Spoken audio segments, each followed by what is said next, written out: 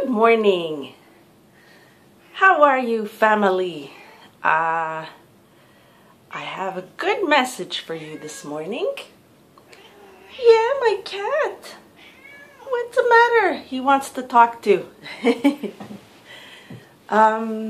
It's a very encouraging message. I came across a wonderful man on the internet. His name is Ron Wyatt. Ron Wyatt and his family are archaeologists, and you can check him out on the YouTube. This man, he discovered first the Noah's Ark. I believe it was sometime in the 70s. And he discovered many real stories of the Bible. And another one that he did the amazing discovery was the when Moses parted the sea and the people went through it. And then there was, the pharaohs came after them with the whole army, and then the sea went over them. So that's what he discovered, the chariots, and they're in a place where most people wouldn't think. I forget the exact spot, I'm mentioning this because a lot of people think the Bible is a fable, it's a myth, or it's symbolic. Well, actually, God tells us that He gave us the power, yes, the power, the authority, the dominion over animals, over any beast on the earth, and over anything that moves. So wind moves, water moves. So when you have faith and you walk with God like Moses did, and you're in danger like Moses was with his people, then you speak to the ocean to open. It was actually a big lake. You speak to that water to part the waters. And as humans, we are able to do that with the help of God. And not only did He part the waters for Moses, but He also did the same for Joshua. And I encourage you to go read the book of Joshua. In the first 5 chapters, at first you see that Joshua took over after Moses. And then Joshua said to God, how are we going to do this? There's the Jordan River. I know you want us to go and conquer Jericho, but what about the Jordan River?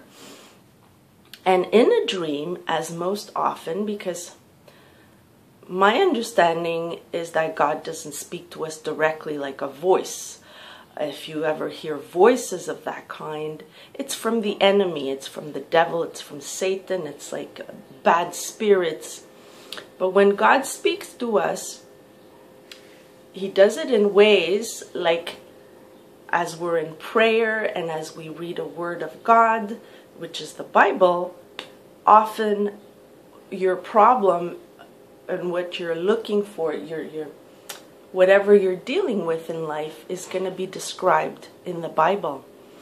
And other times you could do a fasting, and through a dream you'll get a clear message of what to do.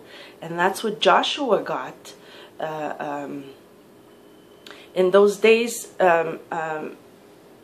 fasting was not like their sacrifice was, they would sacrifice an animal, But today, the sacrifice we can make is the fasting. Fasting is a sacrifice, and I've done it a few times, and it's a wonderful experience. It's as if you get away from your natural self and really get in touch with your spiritual or your spirit being, and it's easier to connect with the Spirit of God, the Holy Spirit, and Jesus Christ, His Son. And so yeah, Joshua actually got the message that the Jordan River was going to part. And God said, when it does part, take 12 stones, rocks from the bottom of the Jordan River. And he did.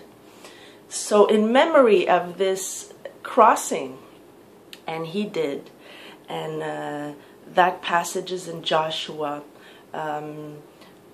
maybe 3 or 4 Joshua. I guess I'm encouraging you to understand that the stories in the Bible, although they seem incredible, they're real. And the power of God is real.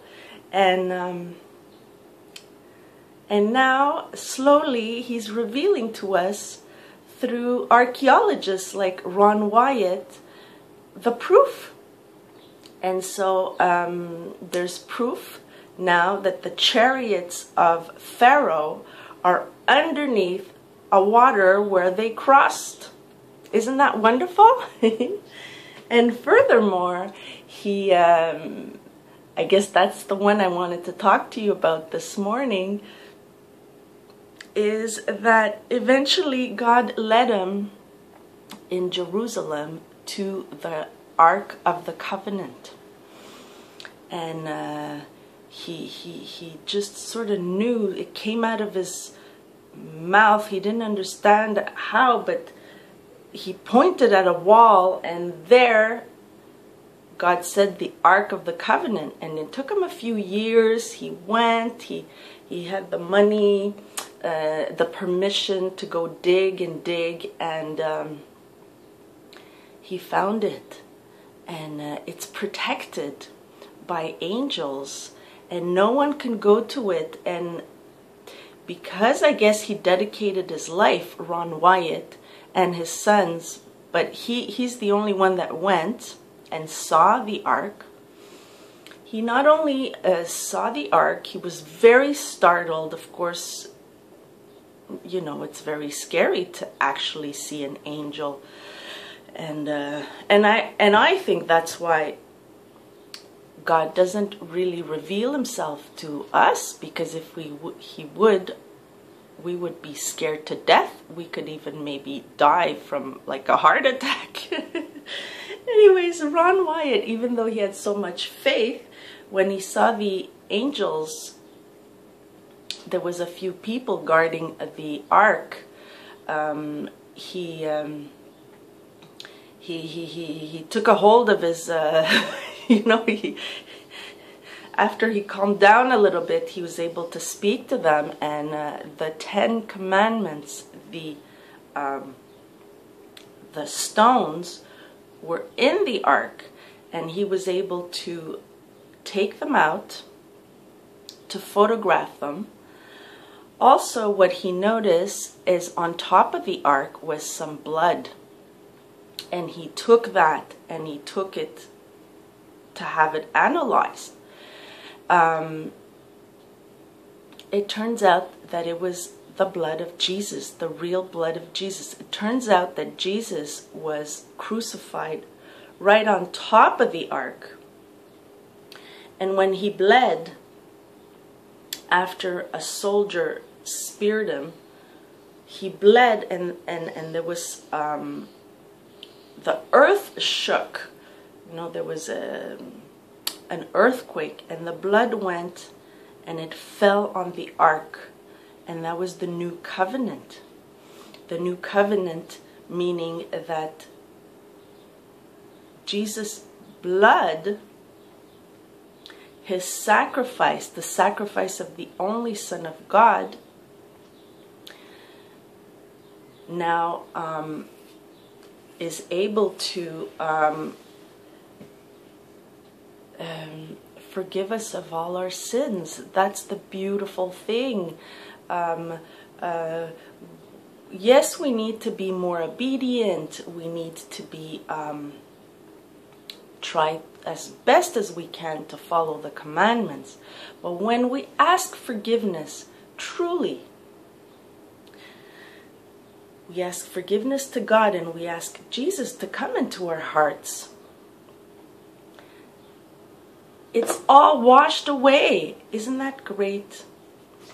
And to finish, when Ron Wyatt went to analyze that blood, it was very special. The scientists were baffled because we all have in our blood the DNA of our mother and our father. And in this case, Jesus' blood, he only had of his mother, and he had one little particle from God.